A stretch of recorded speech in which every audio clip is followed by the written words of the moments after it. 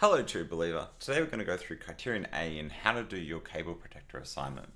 So the big focus with this is the different strands that you need to sort of focus on when you're writing it, and there's 4 of them. If you're aiming for the highest grade, you'll be aiming for this side.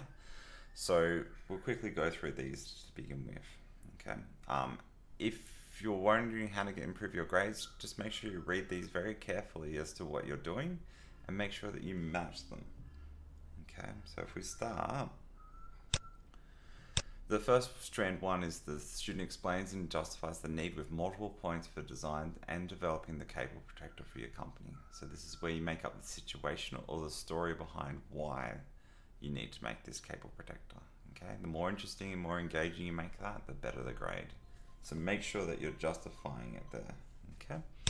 Strand 2, then a research plan is created independently containing at least 5 questions to be answered using both primary and secondary sources. Questions are prioritized. Okay, so this is where you need to make up some questions and you need to answer where the data comes from. Strand 3 then is an analysis of at least 4 cable protectors of interest, giving both pros and cons of each. And strand 4 is develop a design brief of the cable protector to be built, presenting the analysis of the research. Okay, so the template that you should basically follow when you're building this assignment is investigate the design situation, focus on the problem that you need to resolve, find the solution that matches it, so it doesn't need to be exactly how you're going to do it, but it needs to be the big picture idea, some background information of why this needs to be done, and then a research plan listing research questions with priority levels and why they are important, research questions listing both primary and secondary sources of information that you've gathered, and then answers to the research question using the data that you've collected. Then an analysis of a group of similar products that inspired a solution to the problem, and then developing a design brief which presents an analysis of relevant research, and finally a bibliography with all the references that you've done. So some hints. When you're creating the situation, make a story that outlines, talks to the target audience about the problems that need to be solved. Okay, so write in the first person, give it a sense of ownership. So here's a real simple example. I'm a CAD designer at a graphics company, insert company name here. My lead designer Tim has asked me as a new intern, a new graduate from uni, new employee, lead designer of a small team to design a cable protector because of the following reasons, blah, blah, blah. Okay, so talk about the problems that need to be solved. Was there a drop in sales? Was there a new campaign running? So Lego, Guardians of the Galaxy, Thor Ragnarok, whatever you sort of makes you interest. You might also want to do a new particular emerging craze. So fidget spinners a couple of years ago was pretty popular, so you might want to match that. Okay, so that's the situation. So this is strand 1. For strand 2, then you're going to be looking at primary versus secondary research. So if we compare the two, primary is where you provide results specifically about your company or the issues. So this includes focus group surveys or interviews. For our purposes, we'll probably only be able to do surveys. Then secondary research involves applying results of previous completed studies to your situation. So they're usually free. So this is online research, usually, or reading through books or finding some other person's research that they've created. When you're doing it, your research question you might have is what makes a good cable protector. So you need to create 5 of these. And then to answer that, you need to use both primary and secondary data. So the primary source of data with that, you might ask through survey questions. So out of these examples, which is your favorite cable protector? And then briefly explain why. So that could be 2 survey questions that you could ask to answer that one research question. Okay. Secondary data then looks at existing data. So you search books or the internet for the data that matches what you're trying to find out about, and it's as simple as that. So think about the credibility of the source that you're using, and please, please, please do not use Wikipedia. That is not credible. Okay, you might want to use that as a starting point to get some ideas, but please do not use that in your referencing.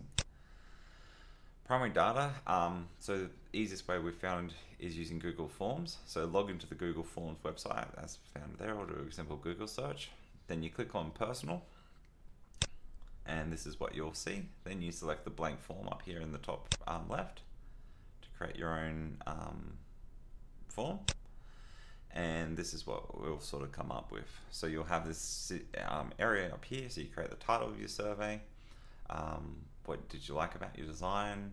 You might want to put a few different options there, so you can have multiple choice, you can have short response, there's a whole heap of different things. You might even want to do a scale. And you click on the different types of questions by dropping that drop down box. Make sure you have a mixture of the types of questions, from closed to open style questions, so that you can draw more information out of the person responding. And then, yeah, the next thing, when you're gathering the data, once your survey is complete, with the Somerset accounts, you need to make sure that you click on the little cog in the top right. So before you send your survey, click on the cog up in the top right here, and then you need to deselect this restrict to users in Somerset and trusted domains. That will allow anyone to fill in your survey. Okay, so just click on that, and then that should allow others to fill it in. Gathering data, so then the next bit is then you can click on the send button once you've created your 10 questions in your survey. This will either create a link, or you can email directly to the people that you want to respond. I usually use the link and then shorten the URL just so that I've got that out there. You need to have at least 3 people answer your survey. Okay. Try working in teams to answer each other's surveys questions, and then once you're finished as well, you can go back here, and then there's the responses option up here that will allow you to sort of look at the different responses, and you need to paste those images into your Word document. Secondary data hack. So when you're sort of trying to get your data together, if you're really stuck for trying information, you can always just type into Google your original research question. So remember those 5 research questions that you created, and focus on some credible sources of data. So what makes a good cable protector? You might want to have a look through those different websites. So some other hints when you're doing the research, get the target audience. So what are important things you need to know about your target audience to make a successful cable protector for them? So the age range, the gender, the interests, what type of sport they're interested in. There's a whole heap of different things. The themes. So what themes coincide with the situation that are easily identifiable, and what images coincide with the themes that are easily identifiable. So what are the prominent commercial brands that appeal to the relevant target audience? So you might want to do Star Wars. That's just my personal thing. You might then want to explore what are the issues that occur when you 3D print. So the size of the design, how many components connect to each other, the quality of the plastic used. There's a whole heap of different things that you might want to sort of look into when you're researching. This is a simple template that you might want to use. So you would have your original research question up the top here, and then you might have the primary and secondary sources of data that you've sort of collected here with your answers, giving a brief overview of what you found in each. Then you might want to put the sources in there. Some existing cable protectors, when you're looking them up, you might want to consider the description. So what does an overview of the protector look like? The colors, so the schemes, are they appropriate? The shapes, so do they use simple shapes, do they use complex shapes? Will they be hard to reproduce, the different shapes that you've sort of put together? The functionality, is the protector the right size? Will the protector hold the cable appropriately? Is there anything unique about it? There's a whole heap of different things. Then you might want to list the pros and cons, the benefits and disadvantages of the protector that you've sort of put together, okay? Finally, then you want to do the design brief. So as the designer for the company that you've worked for, I need to design and give you a description of the cable protector with the different themes, the focus, and how does it resolve the situation that you set out in strand 1. This is a template that you might want to use for when you're filling in the blanks for each of the designs that you're looking at.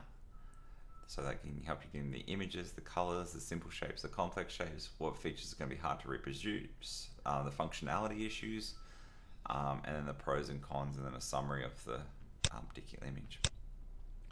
Some other hints, so when you're researching online, find sources that support the idea that cable protectors are popular products that can be sold. So explain a few reasons in your research, and make sure you're using Harvard reference. Be specific about who your target audience is going to be. Think of 5 questions that you might need to develop your cable protector. For example, what colors and themes might your target audience prefer? Primary research, like we said, is creating a simple survey or interviewing your target audience. Secondary research is the information that you find from websites, articles, books, etc.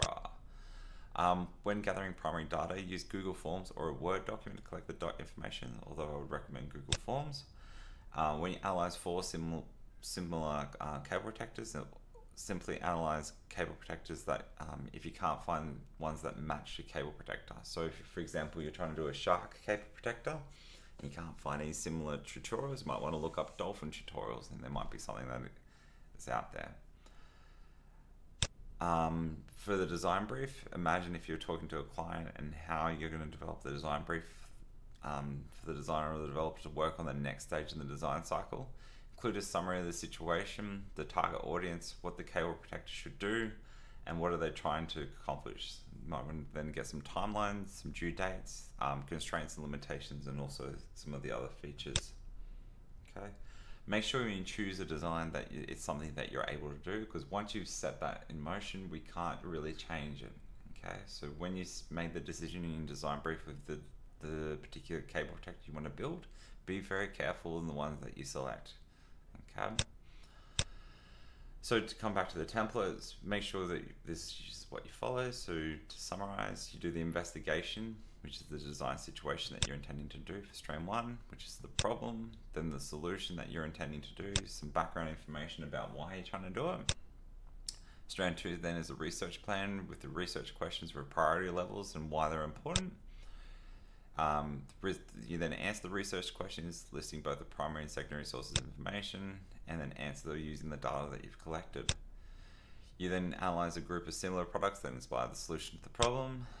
You then develop a design brief which presents the analysis of the relevant research, and then you've got your bibliography at the end. Okay, so thank you very much. If you have any more questions about your Criterion A, please send an email or see me in class. Thank you.